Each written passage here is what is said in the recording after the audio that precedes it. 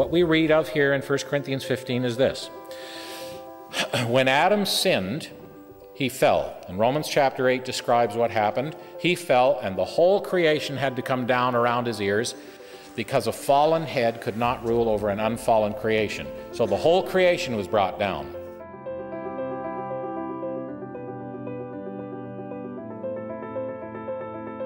When the Lord Jesus came, his purpose in coming down was to put everything back in place, which had the family business had fallen into disarray through no fault of his own. He came to restore that which he took not away, and to put everything back in place.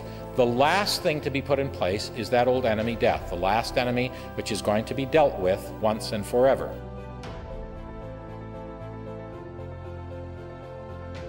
So the Lord Jesus is in the process of doing that. He humbled himself, submitted himself to the Father, and the Father entrusted to him all authority. And so the Lord Jesus came down, humbled himself, took on the family business, and said in his own words, "I have finished the work which thou gavest me to do." However, we see not yet all things put under him.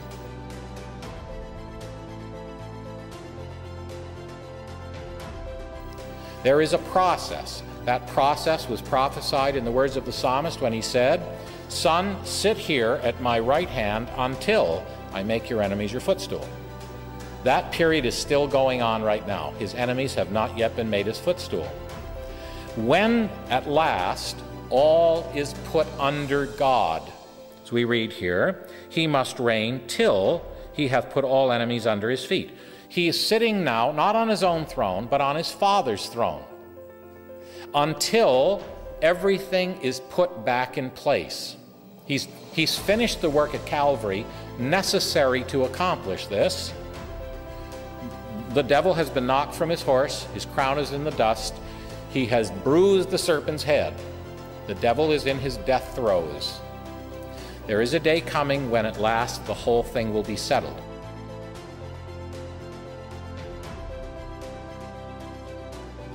The last act will be for the Lord Jesus then to submit himself to the Father for one last audit. That's what we have in this passage. He will submit himself to the Father. The Father will examine all that the Son has done. And so Paul says, when it says that all things are put under him, it's obvious there's one exception, and the one exception is the one who has put all things under him, the Lord Jesus himself. So the Lord Jesus will take one last step of self-humbling in presenting the whole process to his Father for the final audit. The final audit will be taken. God will be completely satisfied with what the Son has done.